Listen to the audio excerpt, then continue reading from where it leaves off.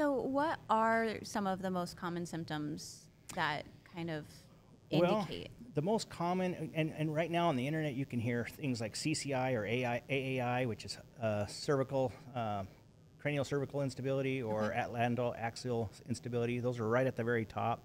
A lot of those produce the same kind of symptoms. Okay. Because you're hitting those vital structures, you're going to hit the vagus nerve, for example. That's one of the cranial nerves in there that controls your breathing, your heart rate, and so forth. But you're also in that instability, and we tend to forget that, and this is what I'm going to be talking about also in the seminar, is you've got these little holes running through your cervical spine where the little vertebral arteries run up. Those guys run up, they curve up underneath the skull, and then they go through the little hole that goes to your brain, right? Okay. So right at the base of your skull, you have this network of vascularization that feeds all of the base of your brain. That comes from those vertebral arteries. So if you start to get a shearing occurring in those little holes, you've got two holes and you start to pull them apart, that center hole is going to get smaller. And that little artery inside of it's going to get pinched and pulled. When that happens, you're going to cut the blood supply down to all of that area. Wow. Now, all of that area no longer can function. You know how you get a numbness and tingling in your arms when you've maybe laid on it wrong or something? Sure. Imagine your brain going through that.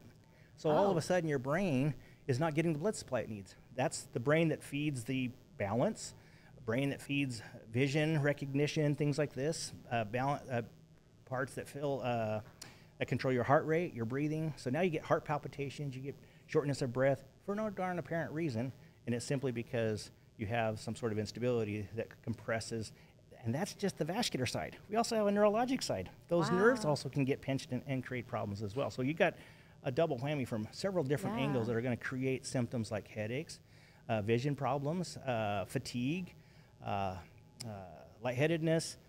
I'm trying to think of a few other words off the top of my head. There's a whole bunch of lists. I mean, and really what's interesting is the brain stem, where all this is happening. You've got all these tracts that feed the whole body. So sometimes we've even seen some really random stuff. Hey, today my big toe really hurts bad, but now tomorrow it's my right arm that hurts. You know, you see patients that get these really sporadic sort of symptoms. Yeah. How bizarre. And it's all that same injury. It's the same area. It's just, however, that instability is shifting. So if several ligaments are damaged, you're going to have instability in several different directions of that same joint. So, the upper cervicals have a whole bunch of ligaments up there controlling various ranges of motion. So if you have several of those damaged and overstretched, you're going to have that shifting all kinds of places, and whatever tract happens to get hit, you're going to have some sort of compromise for it, and you get some symptoms from that.